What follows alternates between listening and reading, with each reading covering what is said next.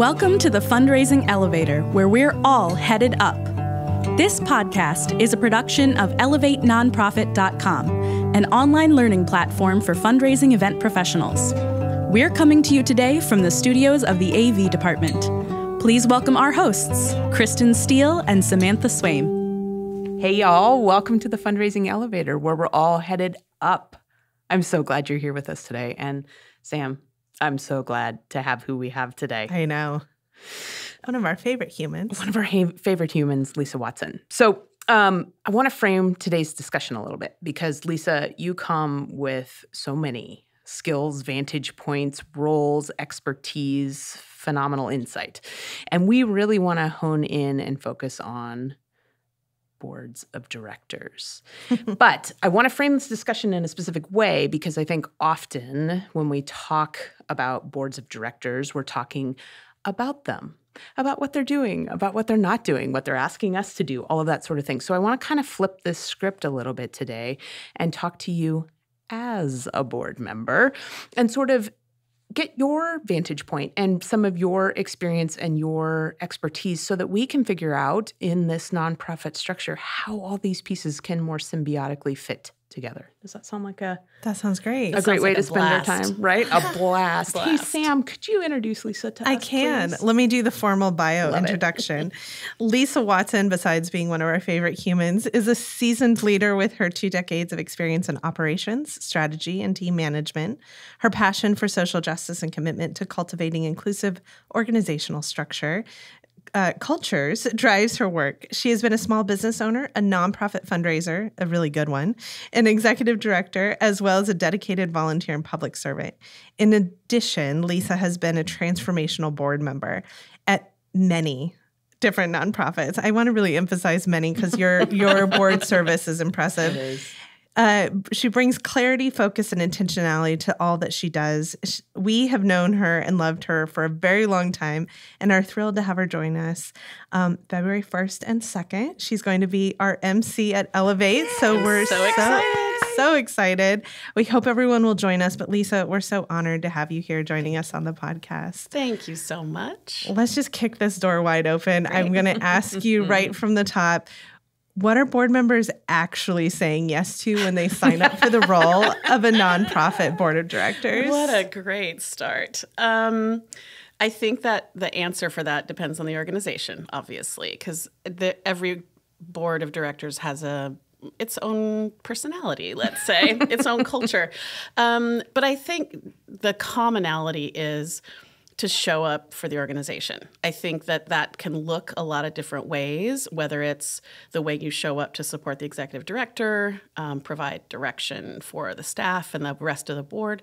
But one of the things, and I'll probably repeat this a few times today, is just talking about knowing your capacity and what you have to give, whether that's time, talent, expertise, sometimes money, fundraisers. So I have to talk about that too. But I think when you're saying yes to giving up a part of your life for an organization.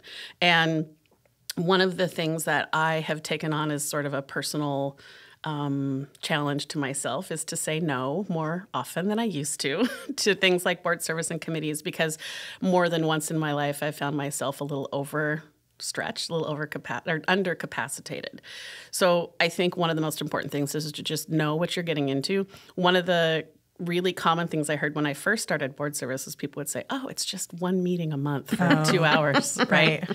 Yeah. Nothing else. We're all laughing at that. Because the reality is if you want to be an effective board member, it is going to be a lot more than that. If you don't care about your effectiveness as a board member, you might be able to get away with that, but it's not going to serve the organization. So I think just being really real and having that honest conversation with the staff, with other board members, especially, like for me, that's one of the first things I always do is meet with other board members to hear the real story and what the true commitment is going to be, and also to talk about the needs of the organization and see if there's some things that you can lend in your experience and expertise. How many boards are you currently on? I'm on 3. Okay. Yeah, that's my limit. I'm looking to understand perspective when you say you're starting to say no. I'm like, but that still is a full plate for you. Yes, very much. Yeah. And one is a very light, literally is a really light lift, but others are a lot bigger. So I knew that going in when I made the choice. So I also think there's something interesting in what you said about the recruitment method of one meeting a month. Right. So from the Talk jump, about setting the standard low. so from the jump, they're telling how they value integrate their board, but they're also really, really undercutting the potential of that role and that expertise and what that could bring to the table. And that probably colors everything from there on out. Yeah, because if you go into it thinking, oh, this isn't much to do, and you get there, and not only is there more to do than you realize, but if they're not even asking you to lend that expertise, you don't feel like you're of value at all. Right. And that's so demotivating. I've been in that situation. You're just like, why am I bothering to even spend these 2 hours a month? Because there's no real opportunity for me to have impact. So yeah, I think setting it up honestly from the beginning is really key.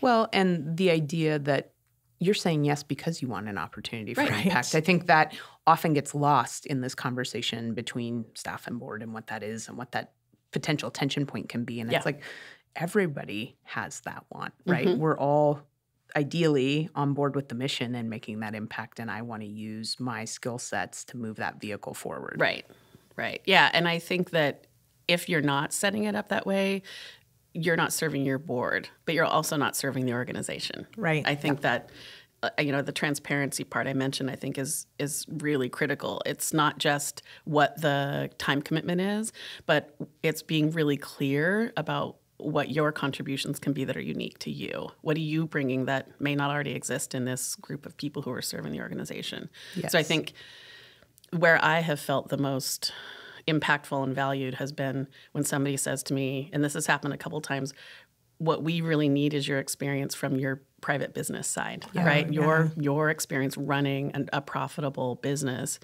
is what we need. We need you to look at our financials in a different way than the way we have been. And that's like, that charges me up. I'm like, sure, I'd love to do that, So it's personal that way. Yeah. You sort of opened up my next question for you, which is, let's talk fiduciary responsibility for a second. I mean, it's such an exciting topic. We could talk about this forever. Yes. I think the concept of board and fiduciary responsibility is novel in some places, which I would encourage them to make it not novel.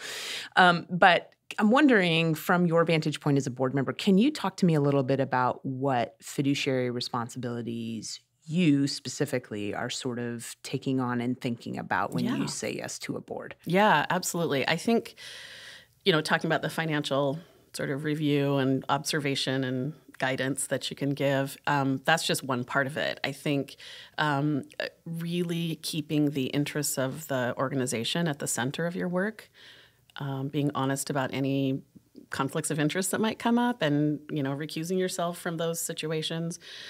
And just always being mindful of the fact that you have a responsibility to represent the organization well, positively, but to hold it accountable at the same time, right? That's honestly the hardest part of board service is holding the leadership, the staff, the organization, and your fellow board members accountable when you do see something that's of concern, whether it's an act or something you observe in financials or anything. Your responsibility as a board member, and this is a legal responsibility as a board member, which a lot of people don't know, is to say something. And if you don't, you now are liable and have risk. So in preparation for this, I was kind of looking for some real examples. And there is one where a board of directors was required to pay back payroll taxes because the organization didn't have the funds to do it. And so this board of directors had to come up with the money. It's that serious. Yeah. So it's very rare, thankfully. I've never been in a situation even close to that, thankfully. But that's a real responsibility you're taking on. And just any time you are in any way representing the organization, doing that with the organization's best interest in mind.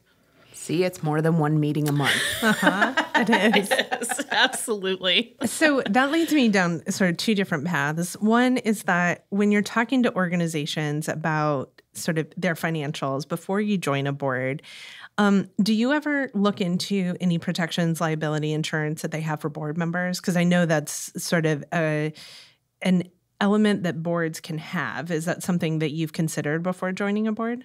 Yeah, I've never been on a board that doesn't have directors and officers insurance. Yeah, good. I good. won't.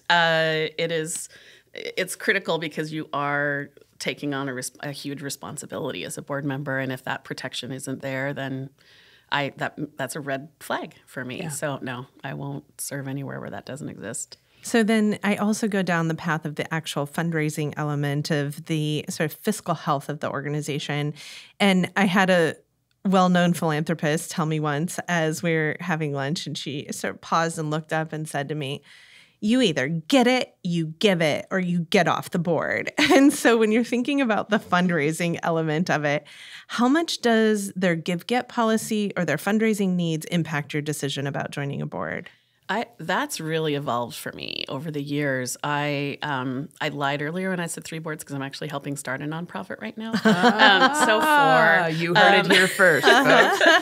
But in this one of the things we're talking about is not having a give-get policy because I think that that's a giant equity issue that is not addressed enough.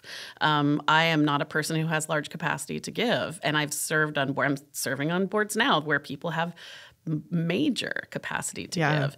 And I see my role then is to give in different ways. Of course, I'm going to give money that I can give, but I think that my contributions there will probably not be valued in the same way as the people who are monetary givers. So I think I have a lot of mixed feelings about give-get policies, but I helped write one at a nonprofit that we were really proud of, where the policy was, I think it was $1,500 give or get.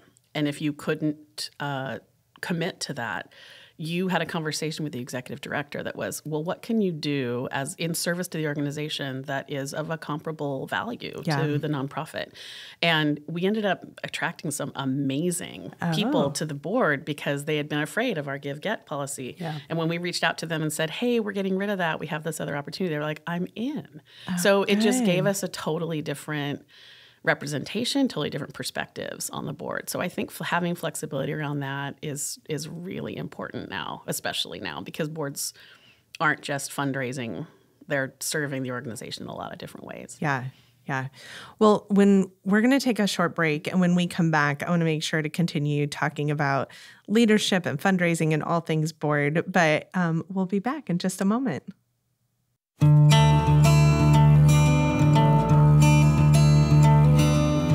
Elevate, we believe in bringing people together.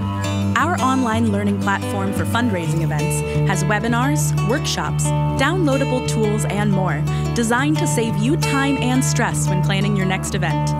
We're getting nonprofit, development, and event planning professionals the tools and ideas they need to create events that inspire donors and raise more money. So join us at elevatenonprofit.com. The link is also in our show notes.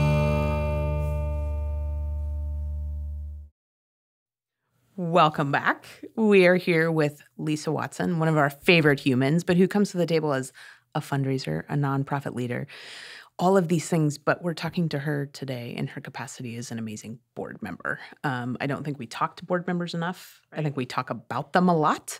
And we make a lot of assumptions about what they should and shouldn't be doing and what makes them happy and unhappy. And we're here to dispel some myths and offer some opportunities to come together across the sector. So often boards and staff are pitted against one another. It's actually kind of baked into the colonial DNA of the nonprofit structure, if we may be so bold. Yes.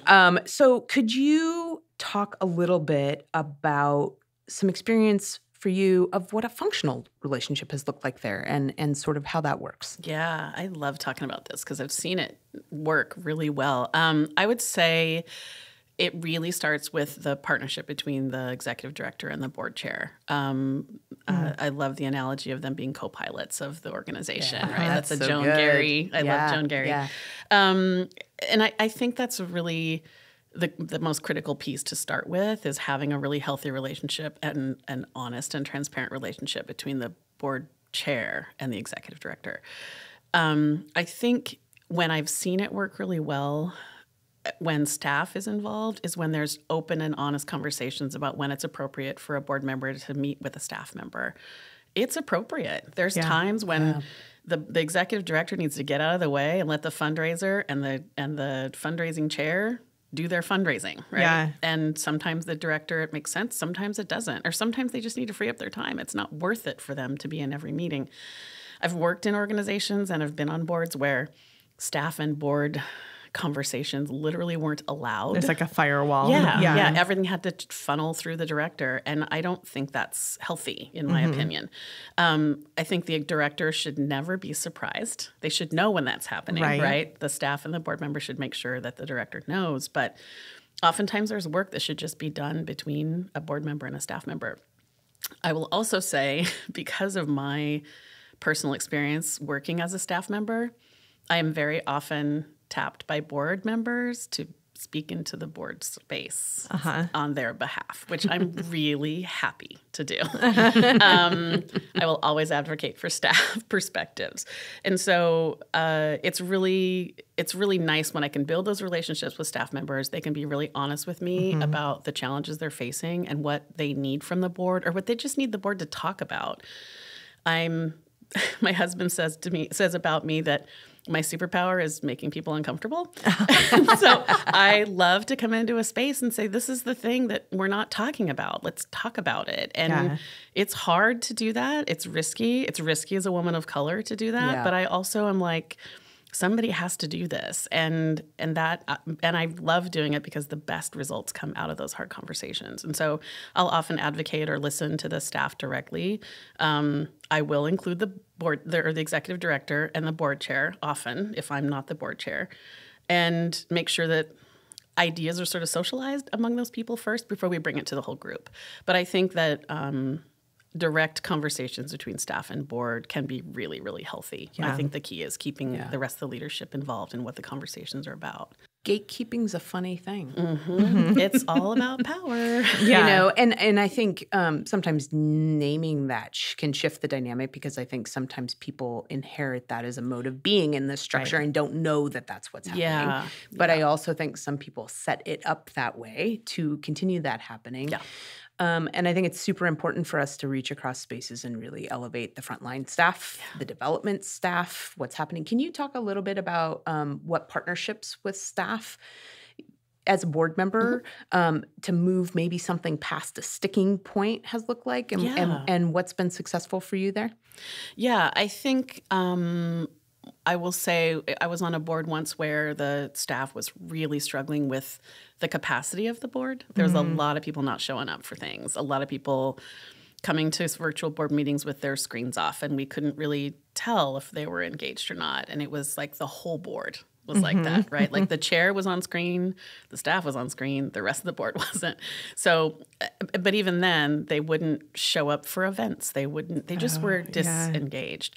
And I think it felt so big and nobody knew the why, that people were just afraid to talk about it. And so I talked with the director and I talked with the development person, because they were the one who was really struggling, because it's like, I can't get anybody to work with me on fundraising and talking with their networks of people. And so I talked to the director, talked to the development director, talked to the board chair, and we put it on an agenda. We just talked about engagement, and it was hard. It was because people didn't know. They literally were like, oh my gosh, am I not meeting an expectation? They didn't even realize, most of them, I would say, didn't even realize that they weren't. So we made it really clear what an engaged board member looked like. And it was almost immediate because there was just a lack of awareness. So people were afraid to talk about it for so long. Then when we finally did, it was like, oh, whew, it's so much better.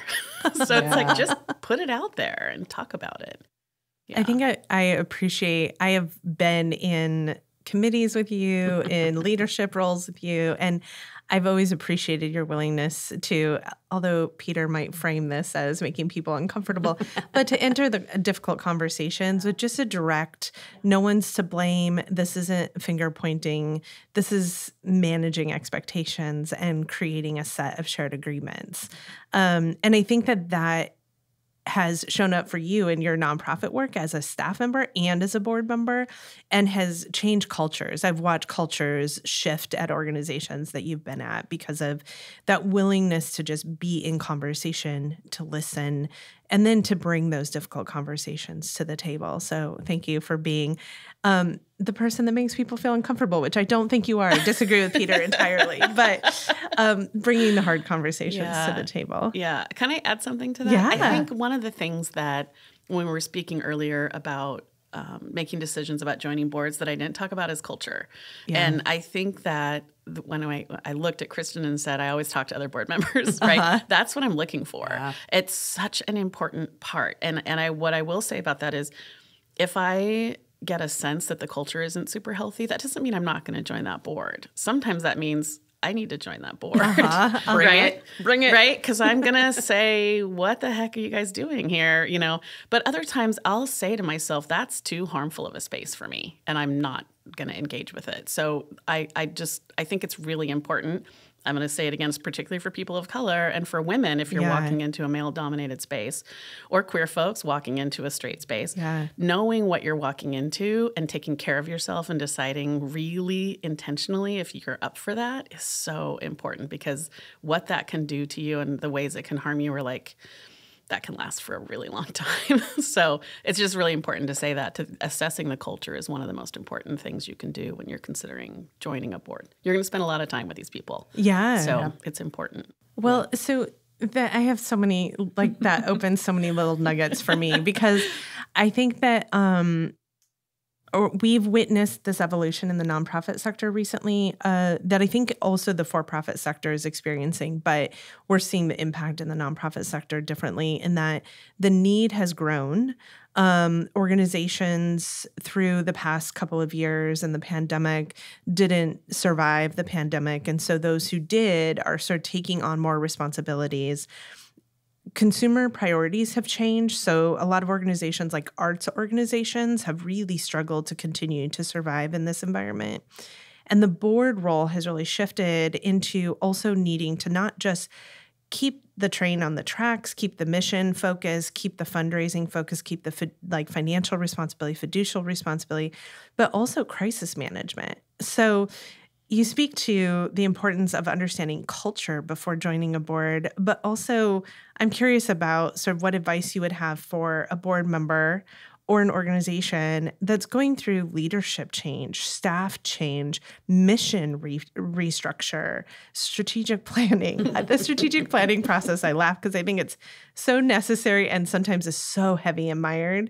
So how do you step into those spaces knowing that like what I signed up for might be different in a year? Yeah. I have had that happen so many times because even before the pandemic, it happened a lot during the pandemic, but even before, because the one constant in nonprofits is change. Like there's constant pressure to adapt to whatever is changing in the environment. Right. So I think I'll say I'll answer that two ways. One is I think the most important thing you can do is stay engaged, because it will get harder if you don't. Right. Like you need to know what's going on. You need to stay informed. And by that I also mean stay informed on what's happening in that sector, right? The arts right now in Portland it's kind of terrifying. Like they lost state funding, there's attendance issues, there's downtown issues, right? So there's like a lot of factors contributing to that. And knowing all those factors is one way you can be a good board member, being aware of what the challenges are that the organization is facing. So staying engaged, staying knowledgeable, don't, say you're busy when the strategic planning session is coming up. Like those are really, really important milestones for the organization. Yeah. I'll also say sometimes it's time to go. Yeah. I think we feel, I have resigned from boards twice before my term was up, and it was one of the most like grueling decisions because you're like, I'm failing the organization. I'm failing as a person. I can't do it. But there's times when your capacity is just like, no. Mm-hmm. And that could be your time capacity, but also could be your heart is just taking a beating, and you're like, this isn't good for me. It's time for me to get away. And that's not just okay. I would encourage it.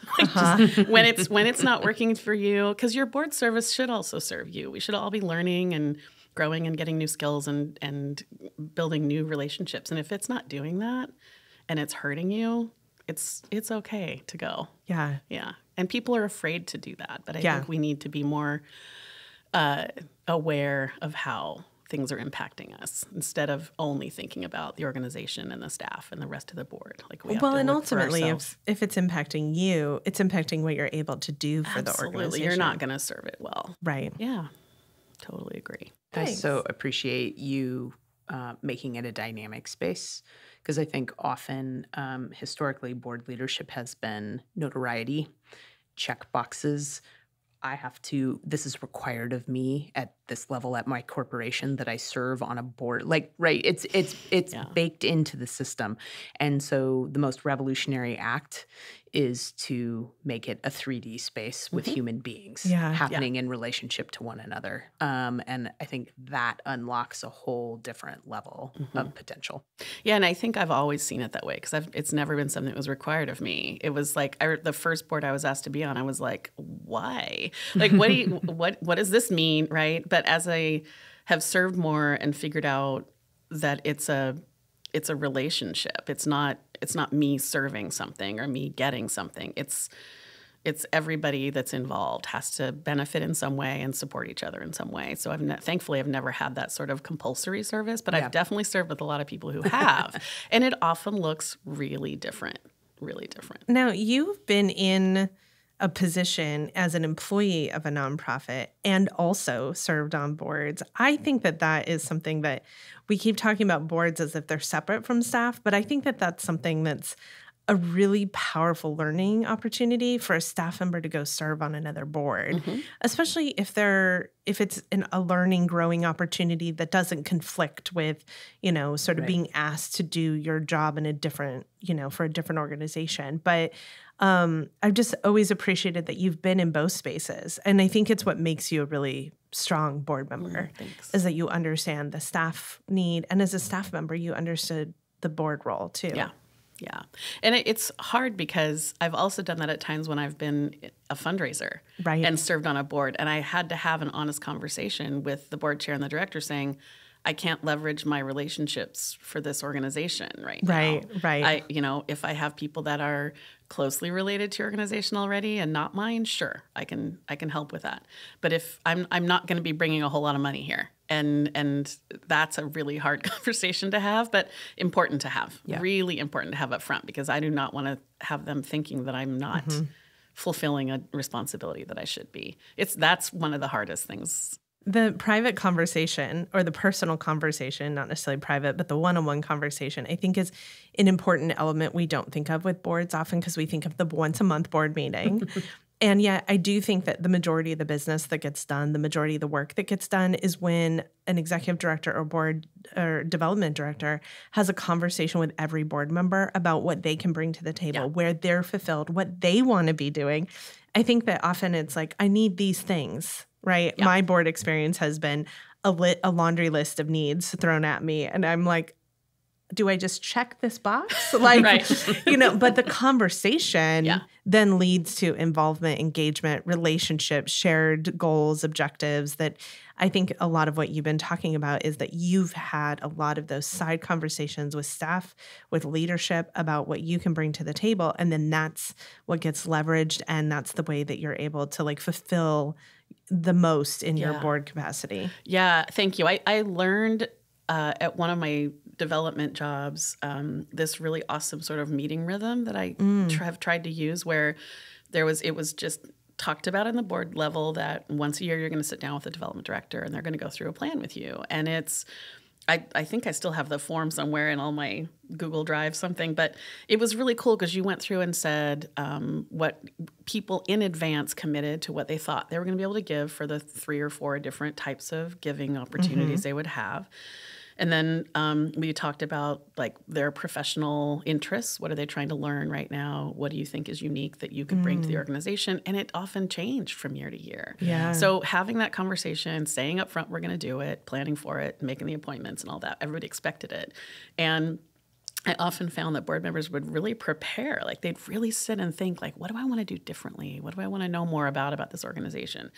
And then we would sit down and make a plan for the whole year about how are we going to engage this board member differently. And it was transformational because most of the time, they ended up giving more than they committed. Yeah. Because they felt so connected to the work, and it was a really cool thing. So that was quite a while ago, and I've tried to continue to do that. It works really well on engagement too.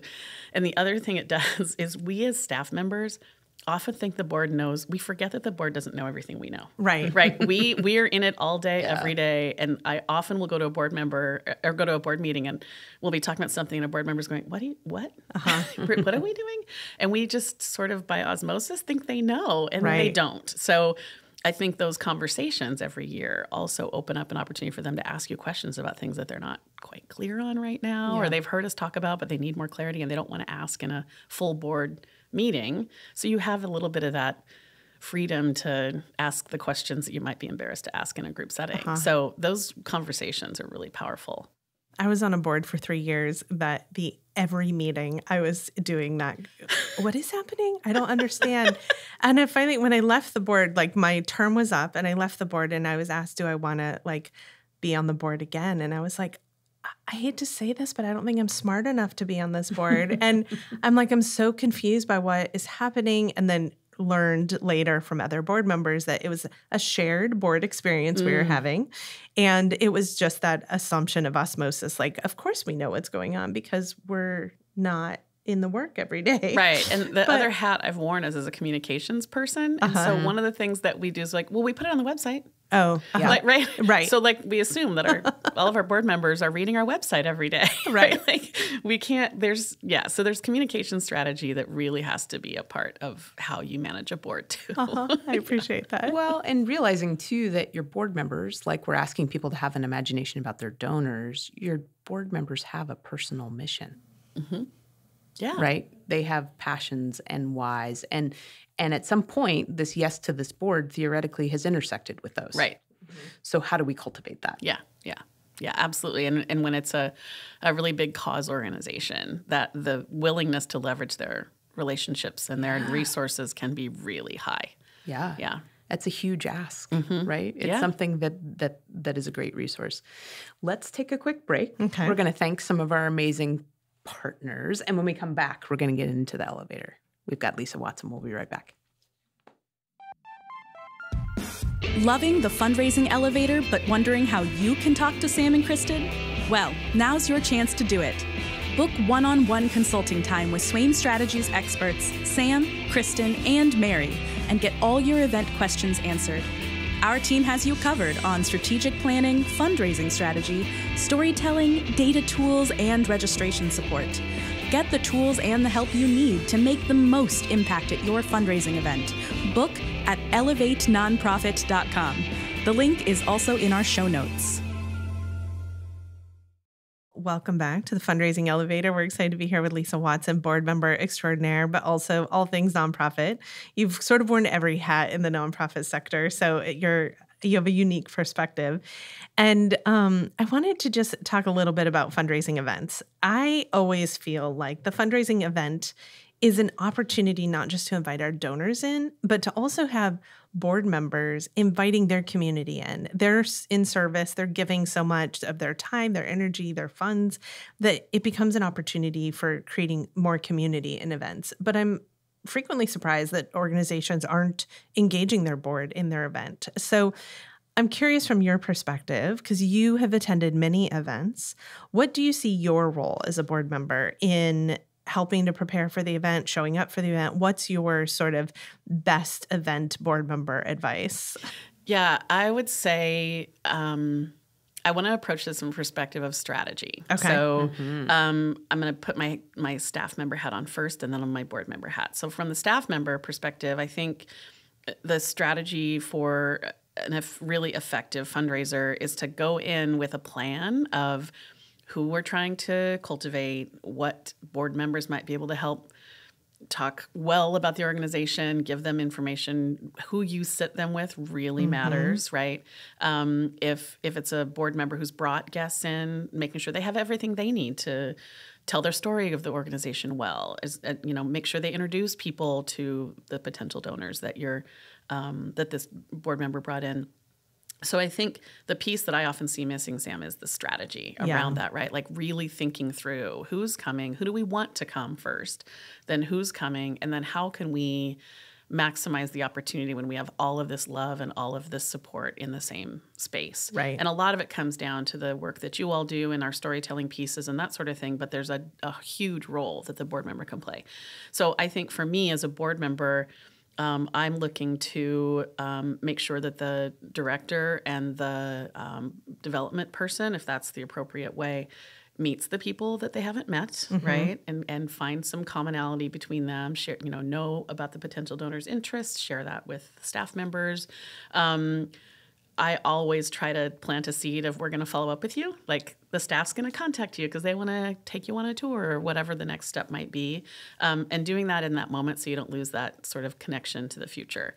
I also think it's our responsibility to do the fiduciary responsibility of loyalty and care for the organization and be well informed about what's going on so you can talk about it intelligently when you're in that space, because people will expect that of you. As a board member, you should know the strengths of the organization, even know what some of the challenges are, because people may ask that, and knowing how they're being addressed.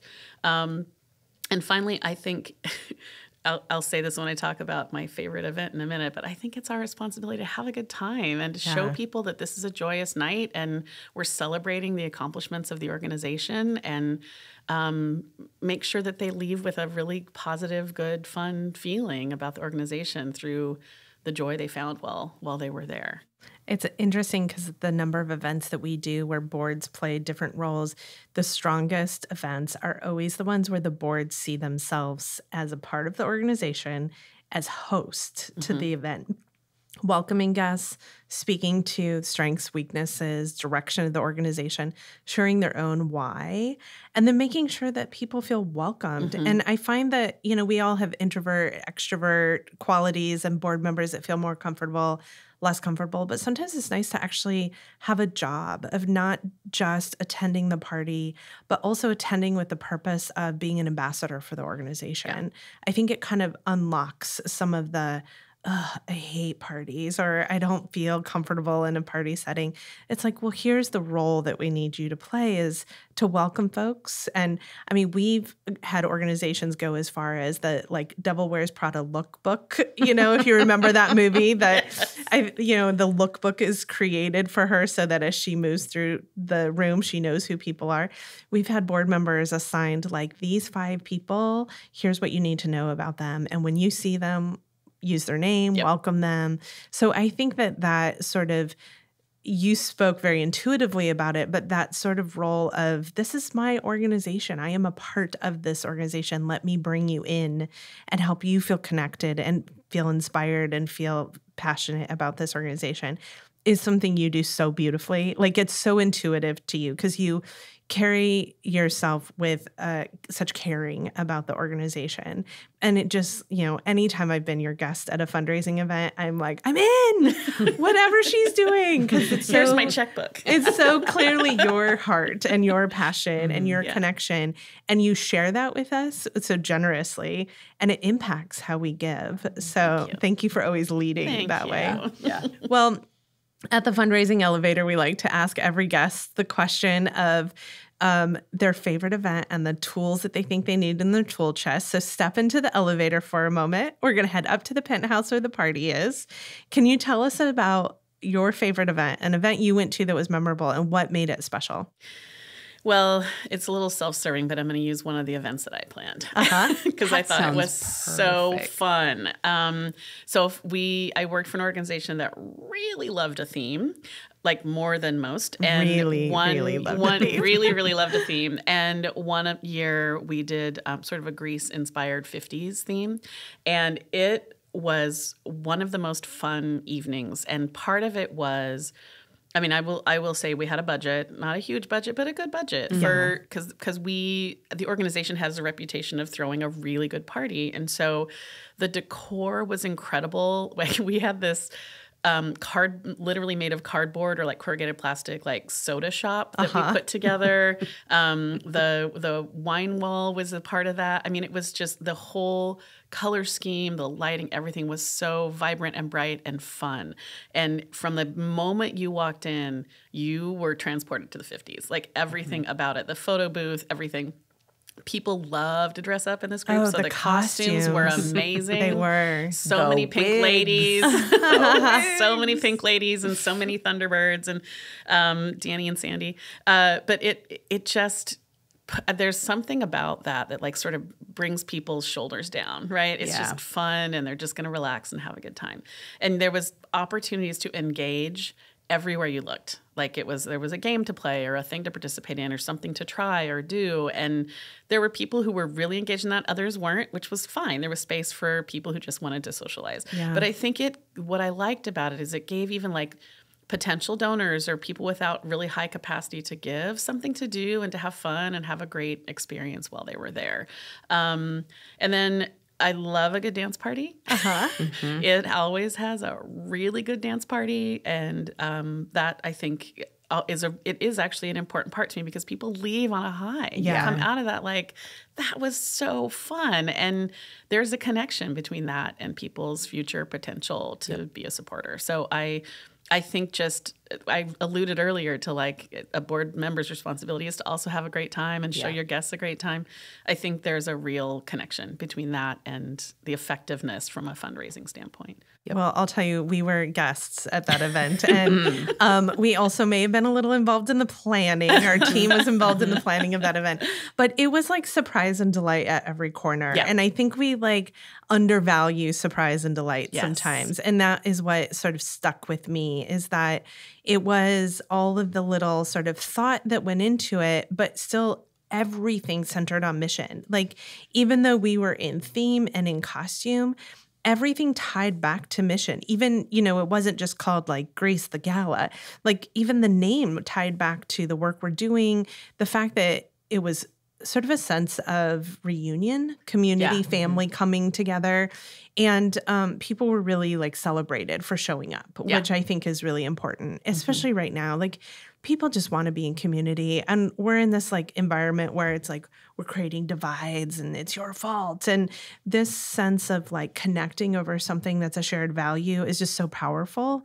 And so it was really fun to be a guest at that event. Yeah. Thanks for having us. Well, thank you for all of your help. And I think to talk a little bit about your work, the storytelling work that at the events that you all do, and especially the ones I've been involved in, have been so clear and mission oriented, but in a way that just makes you feel like you can't not love what the work of this organization is. Like you bring people in such a good, healthy and fun and touching way. So that was a huge part of the success of that event and all the events that we've had with you. So thank you. Thank you. Yeah. Well, so let's hop back in the elevator, head down to the boiler room and check out where the tools are. What tool do you think that board members should have in their toolkit? Like, what is the thing that you think they should bring with them prepared for? Self-awareness. Oh. I think you have to be very aware of your capacity, of your why, your interest in the organization, like really knowing why you're thinking about working with this organization. Because you alluded earlier to sometimes people do this for a resume builder or just to have it on their LinkedIn or whatever. I think being really self-aware about your why, because you're going to make decisions about how you spend your time. And if this isn't something you care deeply about, you're probably not going to make decisions that are always in the best interest of the organization. Right. So being really in tune with why you want to support this organization, I think really matters. And then being honest with yourself and honest with the organization. If it's a yes or a no, really being honest about that. I've been in so many situations where I could clearly see a board member should have said no for capacity reasons, lack of passion about the organization, not interested, and did it maybe because their corporation was telling them Sure, to, yeah. but also maybe because they thought, oh, this looks fun, or right.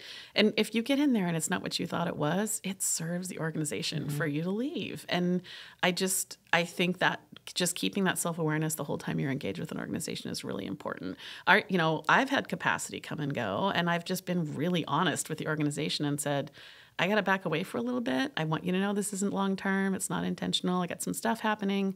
You might not see me as much for the next couple of months, but just know that I still love the work and I'm in. I just need to pull away a little bit.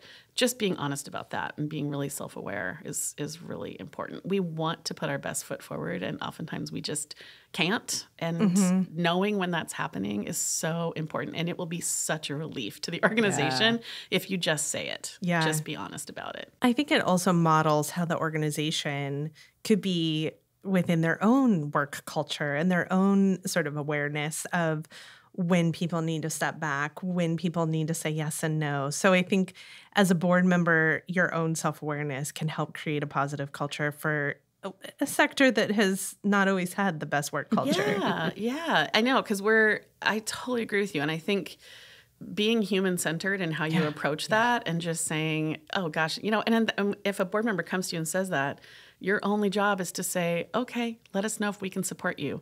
And let them go for a while. I think I'm happy to see that there's a lot more organizations, I think, leaning into being a little more human-centered and acknowledging we're human beings that are going to have challenges and times that we can't engage fully, and workplaces that are doing that more too. So I think the flexibility of all of that is important to acknowledge and honor. Well, and the idea that honesty maybe could bring us together versus being this bomb we're going to detonate that I don't know how anybody's going to recover. Like it ramps up that way. Whereas in fact, the honesty could be, okay. That's probably going to be your answer. Maybe it's simple and elegant, right? Yes. Maybe it's all just simple and elegant. Yeah, and we build it up into this, oh my gosh, this is going to be so hard. Yeah. It's not. It's just not. It'll be fine. The organization will be fine. You will be fine. True. I think that's true. Everybody's going to be fine, It's all going to be fine. Everybody's going to be fine. If you would love to spend more time with Lisa Watson and us, you should join all of us at Elevate, our fundraising conference. You can join online, in person. In Portland, Oregon, it'll be in person. It's February 1st and 2nd. 2024. We will all be together. Lisa is going to come and be our ringleader, MC, host, most importantly. And we're so, so honored to have her. But more than that, I'm just honored to know you. I'm honored for all you champion in the sector, for all the work that you do. Let's all remember our board members are volunteers. Yes. And ideally, they're there because they have a why that your mission intersects with, and they want to move this work forward. So we're so grateful for all the work that you do. Thank you. What a pleasure it was to spend time with you today. Thanks for joining us. The Fundraising Elevator is produced in partnership with Swaim Strategies at the studios of the AV Department. The program is produced by April Clark and directed by Steve Osborne, with audio engineering and original music by Dwayne Anderson and Heidi Christensen. Video production by Chris Peterson, Whitney Gomes, and Nathan Bouquet. Video editing by Steve Osborne. Graphic design by Pendulum Creative Group, and support from Sophia Keller, John Lyles, and Andy Dowsett.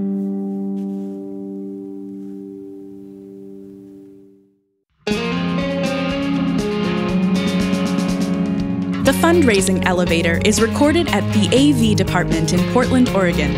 For years, they've been our trusted partner, delivering exceptional audio-visual production and videography for nonprofits. In 2020, they transformed into a dynamic live streaming studio, producing more than 900 virtual and hybrid events. Now, we embark on an exciting journey together to bring you this podcast. Seeking the best in live events, video production, and live streaming? We proudly recommend our friends at the AV Department. Link in the episode description.